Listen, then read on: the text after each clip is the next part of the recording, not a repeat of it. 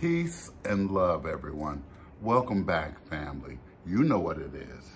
But for you new subscribers, it's Real Talk. Hey. All right, of course, with Tim and Phoebe here. Mm-hmm. Hey, it's been a minute. It's been a little minute. Yeah, but it's good to be back. It's good to see you. It's good to be back again with the back at it again. All right, let's talk that true shit. All right, let's talk. Because here at Real Talk, we have a safe space for the truth. The truth is, we heard through the grapevine that some of our people are still going for the okie doke with this Africa thing. Well, yeah, let's talk about that first. We got to talk about that. Okay.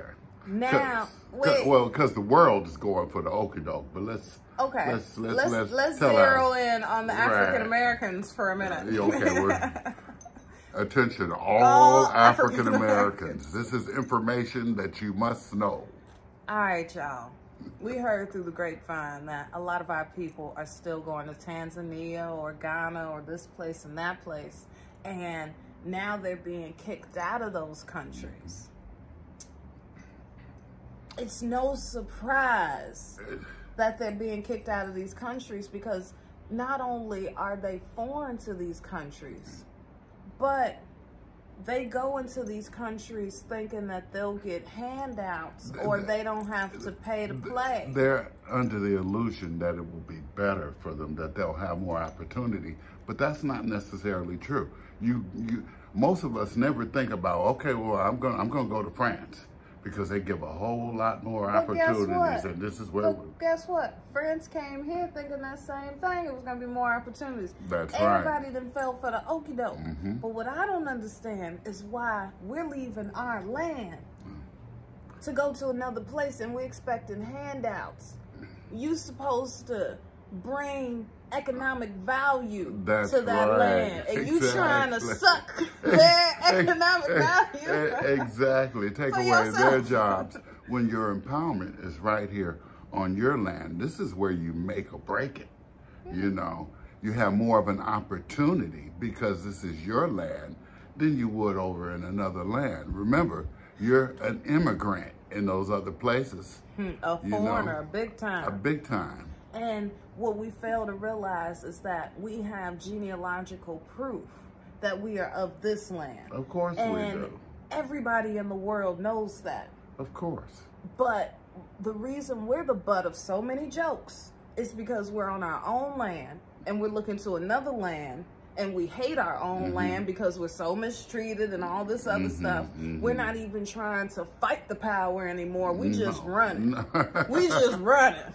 We saying, Africa, please accept us. And Africa saying, it's not going to happen like that. It doesn't. No, you are a nigga. That's right. We don't like niggas. They don't like black, so-called. I mean, they don't like American spirit. We're from another land. Remember, we're from a greater land.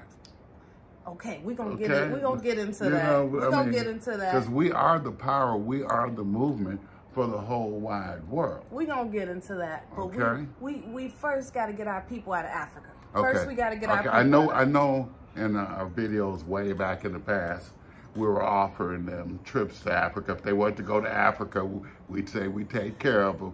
But we knew they were gonna find out that was a bunch of bullshit, that those people there have no land. You have no relatives. They don't owe you nothing. That's why we always say here and ask you to join us on our journey of learning how to be more sovereign, being able to navigate, being able through the system, being able to manifest the things that you want. But not only that, you gotta know yourself in order to do that. Well, see, most of them know that they're not from Africa. So why would they? They have no kin, no cousins. No. See, they think they're the diasporians. They think they're the diasporians, and they think that they're refugees of Africa. Oh yeah, that's right. Because of religion and that indoctrination and that proclamation and that Pan-Africanism. They think that they suffer from a diaspora. Well, you know what? That's insane. In this time of awakening, with so much information that's out there, things that are now that were hidden being revealed, There's no reason for that ignorance except to want to be, because they haven't done any research at all. See, the game has been pulled on everyone. They've got everyone thinking that, not only us. You know, I told you earlier, so don't spoil it for people. Okay, I won't spoil it. Okay, but I was talking earlier, family, about how I wanted to make a quick little PSA for all of my fellow white people. And I just wanted to say to you all, you know, the government's calling everybody Caucasian who is so-called white. And I don't know if you all know, but the Caucasus Mountains are in Africa. That's right. So just like they're calling us black African-American, white Caucasian might as well be white African-American. See, both ignorances support each other. That was the plan. That's right. You can't have one without having the other. And unfortunately, you have to step outside of that box just like we do. You have to free your mind. You didn't fail for the okie doke. You're not white. You're not a Caucasian. No. White is simply a status of the government. And then y'all kind of know that. You know, put y'all across. Y'all kind of know that. But the message back to us. Yeah, back to us. Okay, let's bring it back for a second. Because, you know, foreigners already know what time it is. That's why they came to this land, assimilated the white identity, you know, gave up you all on you. Yada. Your forefathers kind of did that for you. You know. Sure. But we are of this land. So we really, we ain't going for that African-American narrative. We're not going for that, you know, out of Africa, back to Africa. Nobody came over on a boat. No. And a lot of my people still don't really recognize how and when the slave trade actually happened, because it was told in reverse. When they came here on the boat, it was from Europe. It was not from Africa. No. You cannot sail from Africa because of the gyres and the oceans. The currents. All right, you get lost at sea. Ain't no cruises to Africa. Ain't no cruises to the sweet motherland that y'all run into, Tanzania and Ghana. It's not one cruise ship going that way. That's why so many of you all had to get on a plane. Because you didn't come over on a boat. That's right. What happened was they sent you back. When they got here, proclamation of the gospel, fast forward, they convinced a small amount of indigenous people to go to Africa, parts of Africa, to populate Africa. That didn't work out the way they wanted it to work out. So what they did was make the indigenous people here believe that they are of another landmass, stop fighting for the land that you own, and they taught our descendants, our children, this disempowering slave narrative. Sent them to schools and indoctrinated them into their ideals and views, and also reinforced that religious psychosis that has taken over. And then villainize or stigmatize the cotton fields or the corn fields, when really we're agricultural masters. We're supposed to be in the field. We're supposed to be in tune with nature. But they stigmatize that with that slave narrative. Of course. I mean, that disempowered you there, because if you really understood how great you were, you'd stand up 10 toes down. You wouldn't take a lot of these bullshit narratives, because with that individual identity, that's the empowerment. Each one of us on the planet have an identity, and it's different from the other one. It's different, just like everything on the planet, every plant life, animal life. It's just, you know, I get worked up about this because if you know your origin story, that power, the power is in the mind. You know, the power is in infecting this 3D. That's the power. Affecting. You want to infect it? Infected, affected. I want it infected, period. I feel you. But yeah, you know, I know we passed out a lot of plane tickets for our people who wanted to go to Africa. Y'all being kicked out now. Hate to say I told you so, but I told you so. And being the butt of the joke Aren't you tired? A lot of our people were scammed out of their hard-earned money. See, we don't have a problem with people traveling the world. No, there's nothing. Don't have a you problem. need that exposure. You need to see how other people are living. But understand that you become the butt of a joke when you go to a country and think that it's yours. Look, I mean, that's just a triple joke. You can't do that. Bad enough you thinking you came from Africa, and then when you got there, they threw you out? What kind of shit is that? That's because you're not of that land. Of course not. Hate to break it to you, but you're not of that land. And Africans didn't start coming over here until like the 1990s to keep it a buck, like when planes were popular. Right, where they had jet airplanes. So, you know, that's right. Ain't even no distant cousins over there. No. Y'all just need to face the facts that you can't run from where you come from. You know what? I was thinking that exact thing. You can't run from where you come from, but you can make it better. You can improve on it. You know, you can realize where all your strength and your power comes from. It comes from the land. It comes from your strong oral history. You know, it comes from loving yourself, respecting other people. Those are the things, you know, and that's what our people have always done. We have been cultivators. You know, no longer are you not only cultivating the land, but we're not even cultivating our minds.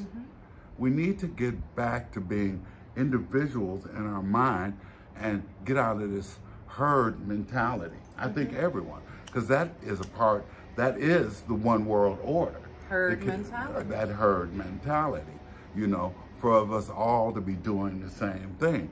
That's not natural. Or thinking the same way. That's not natural. That's why it's not working. Why is the world thinking in black and white now? When there's so much color. That's right. There's so much color all around you. Why they got the world thinking in black and white? Why they got the world thinking of that, you know, evolutionary theory that all life came out of Africa? Why do you think that is? That's to take you away from your origin story. That empowers you. Your origin story empowers you. You were never a victim of diaspora. The only thing you did on Turtle Island, on this land, was migrated from place to place. And that's what you're supposed to do. That's what our peoples always did. That's how we showed each other love. That's how we grew. That's how we had powerful families and tribes. Traded with each other. Married each other. Remember, we were doing better when we were assuming responsibility for ourselves. Now, they duped everyone. They've duped, you know, they have Europeans thinking they're white. They've even got Europeans coming on assuming that white status, following up on those same old prejudices, those same things that keep us all divided. You know, and then they have Europeans who have the same complexion as you. Oh, please. Assuming those same bigotries and, you know, owning the small businesses in your neighborhoods and things like that. Not only that, you're in the media, you know, playing parts that you should be playing. You know, look how many times you've seen a European playing us. Or an African. Wow. And we always playing pretend Africans. You know, that back to America shit should have ended back then. Exactly. Because those were all pretend Africans. So I need to say to my people, stop pretending to be African. Stop pretending. They done kicked you out. Just stop pretending. And they'll continue to kick you out. It's only going to get worse. It's not going to get any better. There will never be a kumbaya because you're invading someone else's land, taking not only their resources, but you're also taking their jobs. They don't want you over there. See, they've got their own problems. They don't need you too. The Nietzsche goes over there and they don't even get a job. That's right. So they don't get a job. They don't even get a job. They make it impossible for you to exist. You go over there and you think the shit's gonna be free. They ain't looking for no job. What job? That's right. What jobs are there? You gonna build a road? What you gonna do? I mean, you keeping it real, right? Yeah, they're keeping it real. What you gonna do? I'm keeping it real with you. What you gonna do? What you gonna do? You need to get a taste of reality, you know, and be thankful and grateful for what we do have. Want some water? Yeah, I'll take a little water, sure. We need to be, all of us need to be more grateful, more thankful. Think about something right now, family, that you could be thankful and grateful for. Be grateful that you're on your own land and you weren't, what they called it, it's not exiled, but you know, when you cast out of a land, expatriated. Yeah, expatriated. That's right. No, Don't this is your don't land. be expatriated.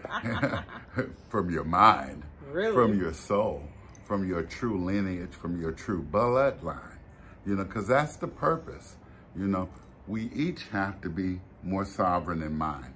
That's right. You know, stop following the herd. Stop believing all these lies, because the proof is right here in front of you. You just have to look. You don't need a DNA test because it doesn't work anyway. You need a genealogical test. You need an oral history test. You need to talk to your people. You need to do some real research on them census records. Those census records never said African. No. For a reason.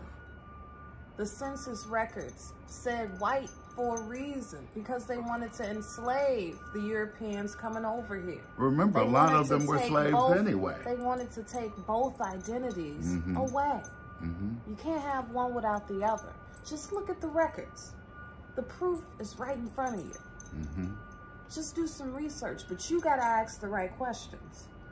The quality of your life is based off the quality of your questions. You gotta ask the right questions.